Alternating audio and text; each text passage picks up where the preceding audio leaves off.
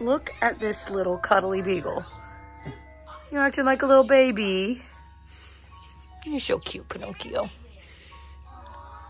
You hung over from hanging out with your buddy, Ralph, yesterday.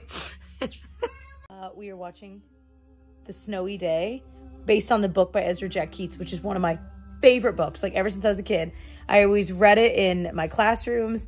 Gigi knows that book well. And there's a little, like, 40-minute, like, mini show or, like, mini film. And it's so cute. And I don't know if all or some of the members of Boyz II Men are in it singing. Literally, we heard one dude goes by and he like sings just a little bit, and Tyler and I were like, excuse me, how do I hear more from this guy? And so we looked it up, and of course it's Boyz II Men, so I'm like, of course it's so freaking good. Anyway, it is warming my heart. If you need a cute, especially if you have a youngerish kid, it's a good one to watch. That's all. You recognize, like, look at his little snowsuit. It's just like in the book. This is on Amazon Prime, right, Taylor? Yeah. So cute. It's an Amazon Prime original. Yeah. All right, friends, let's bake some bread. So the way we're going to do it is actually in a Dutch oven. And what that does is it traps steam. We're not going to go into the whole thing, but suffice it to say, it traps steam, sort of like a baker's oven is going to pump steam into an oven. This will help keep the steam within the bread, and then we'll take it off the lid at some point. But anyway, we're not going to go into that right now. Suffice it to say, how many times am I going to say that again? We're going to bake these in some Dutch ovens. I've got two different kinds here. I've got a normal sort of Le Creuset style Dutch oven. And then I've got a Lodge cast iron one, which this combo cooker is pretty neat. You can use it for like soups and stews and stuff like that. And then you have a lid that goes with it. And then you can also use it as a skillet with a lid. It's pretty nifty. So these, I've got the oven preheating to 500 degrees in the Caribbean seas. They're going to go in the oven here, and they're going to go in while it's preheating. So these are going to slowly heat up with the oven. All right, so we are preheating. Dutch ovens are in the oven. The idea is that you want your two Dutch ovens to be as hot as possible because you want to hit the bread with an initial blast of heat to really help it get that rise that we want. So we want not only the oven to be hot, we want the actual vessels in which they're going to be baked to be hot as well.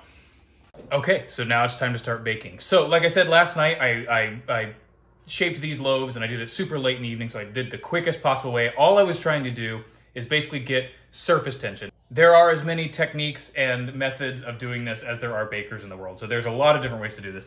So when I was shaping the loaves last night, I could have done all different kinds of things. There are lattice things you could do. There are folding things you can do. I just basically tucked it underneath itself to give it some surface tension. And then I left it seam side up. So you can see this is the seam on the bottom here. So some people, I'm going to turn it over here and put the seam side down. Some people like to actually bake it with the seam side up. Because then it sort of gives it a more rustic, artisan kind of look because it will create its own fissures, if you will, as it's baking. I'm going to keep the seam side down this time and actually slash the top. If you do it this way where you have if you have this on top, you don't have to give it any slashes because it's obviously going to bake with that in it. So we're going to do it a more sort of classic method, if you will, where I'm going to turn it over and I'm going to slash the top and then we're going to bake it. So obviously the things in the oven here are 500 degrees, so they are incredibly, incredibly hot. So this part you have to be very, very careful about. Watch your fingers. But here's what we're going to do. Okay, these both come out. Make sure you have very, very thick oven mitts and you don't have anyone around, any kids or anything, because they are extremely, extremely hot. And we're going to work as quickly as we can here. I'm going to take this lid off and this lid off. Flour goes in the bottom here. I use this rice flour because I think it makes it easier in the end to pull it out than it would be if it was regular flour, because this is a little bit thicker grain, so it kind of gives a little bit more of a barrier there. Some on the top of this here comes out into my hand, like so. Ooh, you can hear it sizzle. This one you have to be even more careful because it's got the high sides, so just be very careful if you have one like this. And it goes. And of course, if you're baking seam side up, you don't need to do this next part, but if you are not, I'm just going to make this extremely simple here. I'm just going to do an X on the top. Same here. Watch your fingies. Good. Lid's back on. Working quickly. And back in the oven they go. Okay, they are in the oven. I'm gonna put them in there for 25 minutes to start. It's nice, I'll peek in here really fast. You can see it's nice if you can do both at once, because otherwise it takes quite a bit longer to bake them, because you have to do one, then you have to pull it out, and then you have to do the second one. And it takes about 40 minutes, 45 minutes for them to bake. So you have to have 2 Dutch ovens in order to do it that way, and you have to have a large enough oven. But if you can, it makes it a lot faster. All right, first timer's gone off. Now I'm going to attempt to do this here with one hand. So, first lid is gonna come off. Oh, look at that. Look at that. Beautiful. Second lid's gonna come off, trying not to burn anything. Beautiful. Okay, so we've got a lot of ryes. Those look great. They're gonna go back in, and they're gonna bake for another 20 minutes at 450. It might need more to 20 to 25 minutes, and this is at convection. I'm gonna do start at 20 minutes and see how they look at that point. It might need a few more minutes after that, because I like them to be nice and cooked bien cuit, which means that they're very well cooked, which has a little bit of brown at the top and a little bit of even burnt bits and bobs. It's delicious. All right, the 20-minute timer just went off. Let's take a look. Ooh, those are looking so good. See how they got the nice crispy edges here around the edge? Oh, okay, I'm gonna give it like 2 more minutes. All right, good. Time to evacuate. Look at those, oh my gosh. It might look a little overcooked, but trust me, this is exactly what you want. Those are gorgeous. Look at that. Okay, doing this one-handed, probably not smart. Don't do as I do. Okay. Oh yeah, see those nice crispy little edges there? That's where you get all your flavor. Oh, okay, not all your flavor, but oh, they're so good. And part of the reason that you want to cook it a little to the dark brown stage, not just like the blonde stage, is because it gives you a lot more complex flavors. It's just fantastic. All right, so I'm now going to evacuate these, as Alton Brown would say, to my cooling rack. I could not think of the word cooling rack. I sat here for about 8 seconds trying to think of what the heck that was called. It's called a cooling rack. I'm going to evacuate these to the cooling rack. Listen, do you hear it? Can you hear that crackling?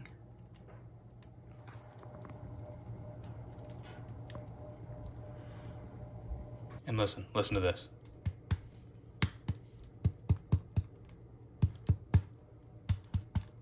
That's a beautiful sound. All right, I'm gonna let them cool, and then we're gonna start slicing.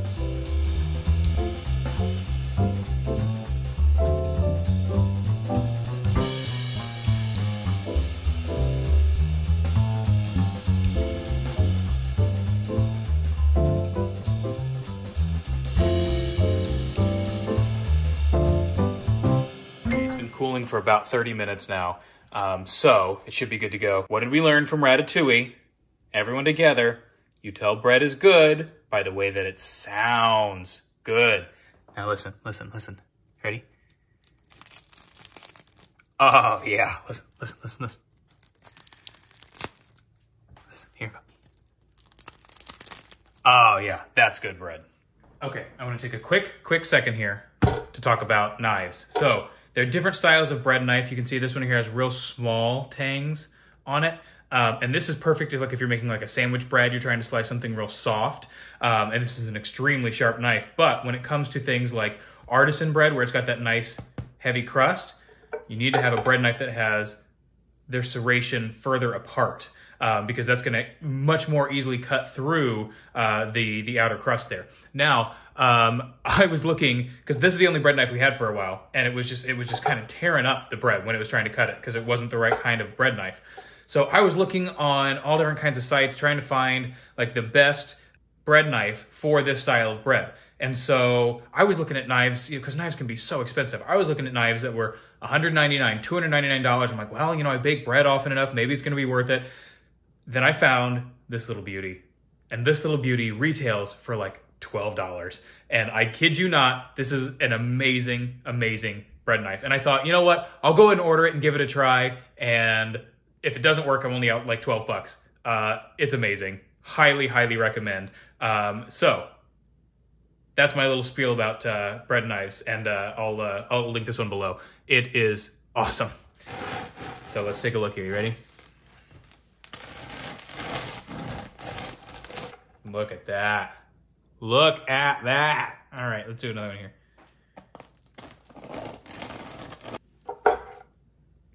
Come on. Look at that. Nice and soft in the middle there. It smells like heaven. It's got that nice sour flavor. And then I got this nice, beautiful crust on the outside. Let's give it a try. All right, I'm just gonna spread a little Kerrygold butter here. If you want an easy way to up your bread game, buy better butter. Buy some Kerrygold butter, buy some of the more expensive butter, because that alone is gonna make a huge difference in the taste of your bread. Oh my gosh. Is it good? Try a bite. Unbelievable. Oh yeah. This is like the best it's ever been. Mm-hmm. Well, I'm satisfied and smiling. All right, one final quick thing on the sourdough. I want to talk about storage. Because a lot of people have asked, like, how do you store your bread? Because if you obviously you can't just leave it out. So what do you do? So I have found a couple things. The Ziploc works. However, if you have it zipped, it keeps all the moisture in, and there's so much moisture in this bread that within a day or two it gets really, really soft. You lose that crunch, and the crunchy crust is part of what makes this bread so good. So you have these fabric bags which let it breathe, which is great. But then what happens is this open section right here also gets really hard and crusty. So you either have to cut that piece off and use it for something else, or just deal with really crusty bread, because it keeps this crusty, but it also keeps that crusty. So what I have found is I will use the fabric bag, and I'll make sure I know which direction the bread is facing on that open edge there. And when I put it in our little bread drawer, I make sure that that flat edge is down. And that helps prevent it from getting really hard within a day or two. And we go through one of these bowls in about a week. So by the end, it will get kind of hard and crusty because it's been sitting out for a week. But that is what I found to be the best method for the one that you're currently using. Put it down. So the other thing is, other people like to try and use beeswrap. It never really works super well for me. I use it for a lot of things, but not for bread. So what I'll do with the other one, this will freeze really well for 2 weeks, maybe even longer. So what I'll do, because we're not going to eat two full bowls of sourdough in a week. I mean, we probably could, but a lot of times I'll give this away to friends or family or whoever. But if I'm keeping the second bowl, what I'll do is I'll put it in the fabric bag, just like the other one. And then I'll put this in the Ziploc bag. And I just keep reusing. This is the same Ziploc bag that I used when I was cold proofing them. I just keep reusing the same bags over and over again. And then this one you can fully seal. And they'll put it like this in the freezer for up to usually two weeks. Now, if you want to use a Ziploc bag, you can for the one that you're actually like out using. However, I would just recommend you keep it open a little bit. Don't fully seal it. Maybe keep it open about that much so the bread can breathe a little bit so that it doesn't become really soft and spongy within a day or two. Just allowing that air to get in there is gonna make a big difference. Okay, now I think I'm officially done talking about sourdough. You may go about your day. Guys, I got the diaper bag that we're going to use for this next baby in the mail the other day. And this was the one I was going to get. It's the Luli baby. And they have a lot of different colors. They have like this size, and then they have like the petite one. But I got just the regular size, figuring I'll probably want this size. Anyway, I had reached out to them just asking about it and asking like, hey, do you have a promo code I could share with followers and stuff? And they offered to send one for free, which was so nice. I think I did get the promo code though, so I will have that linked below. But like I said, they did send this to me for free, which was so gracious of them because I am jazzed. I was going to buy it anyway. I love this color that I picked. I can't think of the name of it, but I'll put that below too. But it's perfect because after having one baby, I have realized there are certain things that my diaper bag has to have. First thing, cup holders on both sides. Do you call them cup holders? Yeah. It has to be there for like bottles or whatever. It has to have them, and it has to be on the outside. That's just the way we operate. And so it's nice to have. But I liked that it had this front pocket that zippers shut for like quick access to things. I love that it has a super wide opening and that it has these little pockets to use for whatever you need them for. You could put diapers and wipes in them. You could put bottles, formula. It's got another zipper pouch there. Of course, it's got the long strap if you want to use it that way. And it comes with like a little changing pad, which is nice. So I don't know, man. This is after having tried a couple different ones with the first baby. I liked a lot of them, but I wasn't totally sold, like that it was the best of the best. Some of them that were like this were similar, but they were a little heavier. Like the, is it Fawn Design one I have? I like, but I find that one to be a little bit heavier than this. And that was one big turnoff because even when there was nothing in it, it was heavy. This one, I wouldn't call like the lightest diaper bag on the market, but it is a lot lighter than that one. And they have, like I said, a lot of different colors. So wanted to bring it up because this is the one I was planning to get. And then when they sent it to me, I was so freaking excited. And yeah, I am sure in the future I will share like a what's in my diaper bag type video on my channel. But that, of course, we are months away from. All right, it is time finally for us to get rid of some of these delicious Christmas cookies we made because there is no feasible way we eat through all of these. So I've got my little boxes I bought on Amazon to give to some neighbors and stuff like that. Let me show you. They're perfect. How cute are these? So I just grabbed some parchment paper to kind of line the bottom. And what I'll probably do, because we've got our Thin Mints. No, our Tagalongs, our Thin Mints. We've eaten through a lot of those Thin Mints. Our sugar cookies and then our like molasses ginger cookies. I think I'll put like 2 types on the bottom and then put another little parchment paper and then 2 types on top, something like that. Yeah, and actually another thing I might do is put the Thin Mints we give them in a little baggie because sometimes the mint flavor gets on everything else and just ruins it. So I'll probably do that as well just as an extra precaution from years of doing this. But yeah, I'm excited. And like I said, these little boxes are so cute. And aren't they perfect? I love it. All right, so I think I've got them all in there. I was able to fit the 3 kinds of cookies down there, and I did end up putting the Thin Mints in a little baggie to keep them separate. And then just a little piece of parchment paper to kind of have those on top. Then I can close them up, maybe seal them with a piece of tape, and we're gonna take them to our neighbors. So I ended up just writing who it's to, who it's from, and then what's in it just on the box. Because I figured, I mean, these boxes are gonna end up with like icing on them and stuff, and there's like, I used some tape to close it. So it's not necessarily one they're gonna like reuse. So I figured that works perfectly, and then they know what the heck they're eating. Well, I'm out with my sweet parents, and we just got some pizza. Sorry, the light is on, and it's like blinding everyone. We got, what kind of pizza is that, Daddy? Del Papa. Del Papa, it seems very Kind of a appropriate. classic pizza with peppers and pepperoni and sausage. Yeah, it sounds really good. Mom got some gluten-free pasta? Yeah, chicken. It looks really, actually, it's really good. That's good. And then we also got a Bianca, like a white pizza we're all gonna share. And we got these 2 little cuties. So super eerie lighting, but we are headed to a place in our town that does like an outdoor lights display. I know we've already seen some lights, but we're doing this with my parents because we did the Halloween version of this with Tyler's parents, which was so much fun. Yeah. So this is the Christmas one, and I thought I'd been to this one because it's like you walk through it. But now that we were talking about it, Tyler said he's never been. I'm like, well, I wouldn't have gone without you. And I'm like, maybe I haven't been to the Christmas version. So yeah. I'm excited. Yeah, this is like the walking version of what we drove through the other day. But different in a different place. But yeah, it's the same idea. But I just love all these kinds of Christmas festivities. And Gigi, of course, loves them too, which is fun. So plus, also they make great montages.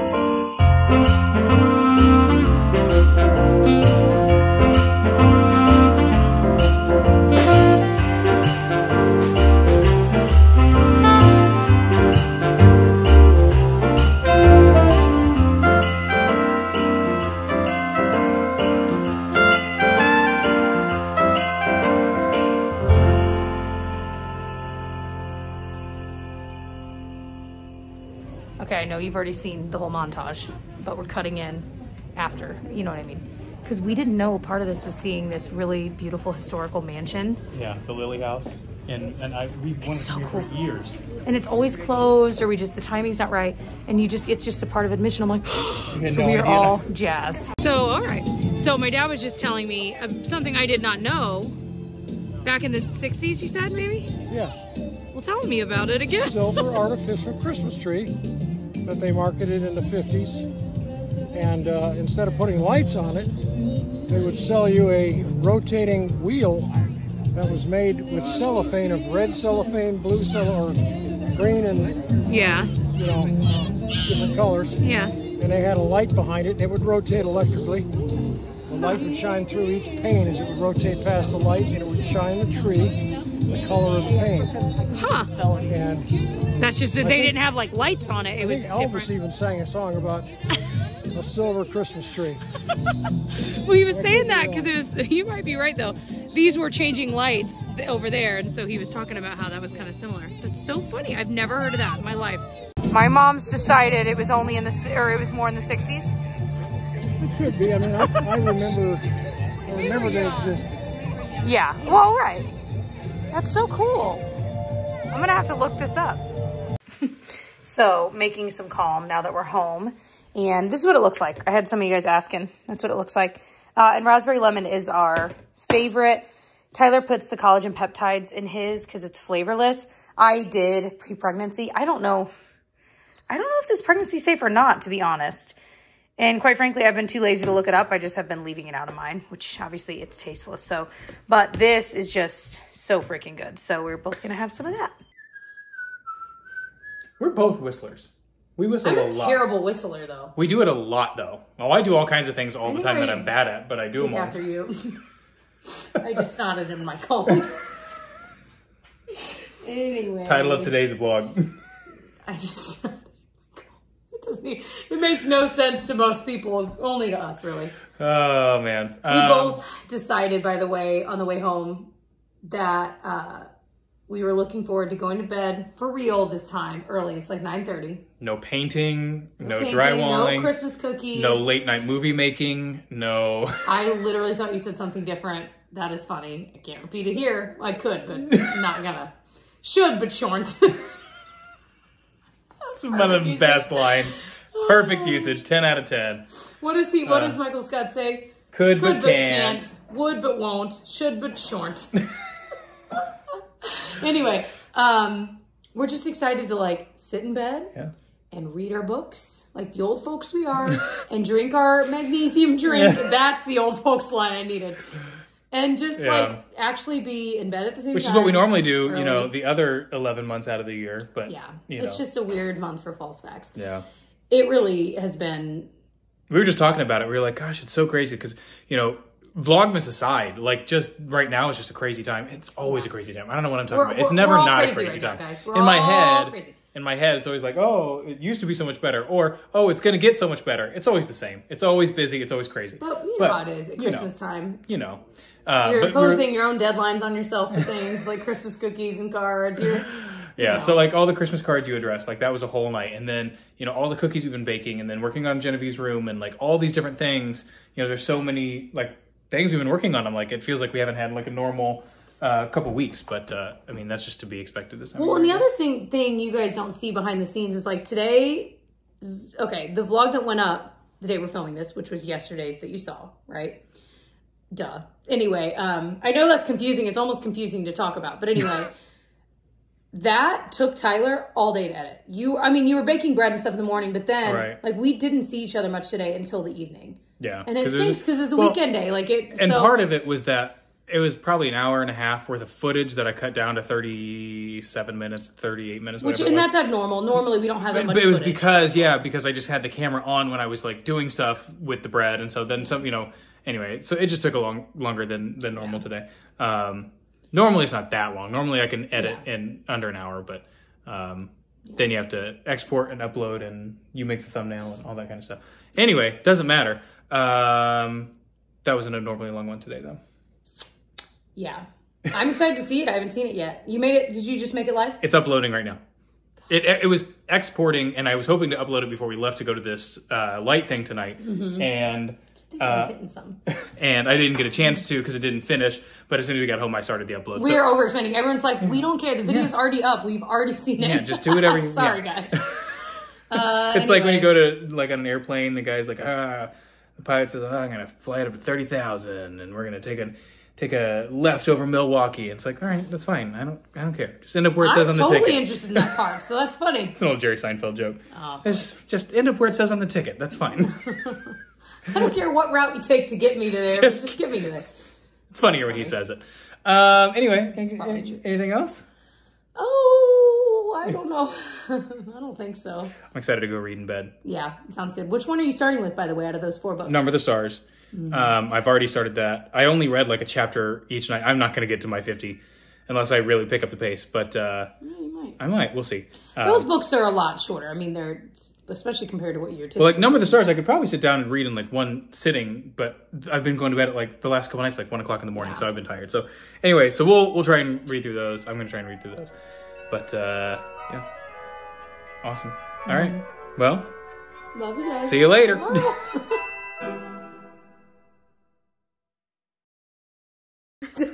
No, what should be?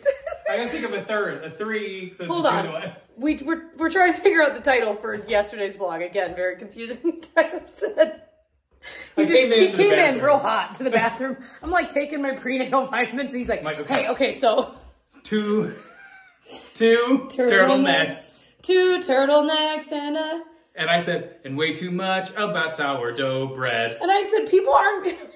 They can't hear the way you're singing. Because she was trying to get because I was like, no, that's too many words. I was like, no, the melody's there. Like, the melody's there. Turtlenecks, no.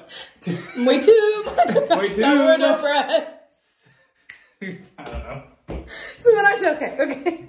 Anyway, I think it should be 2 turtlenecks and a bread making montage for you. I don't know. You already know what we went with, whatever it ends up being. I feel like it needs to go with the like, meter of it. Like, of course it does. That's why I said, way too much about sourdough bread. It works with the meter. No, I know that it does, but it sounds stupid. Oh, they're all stupid.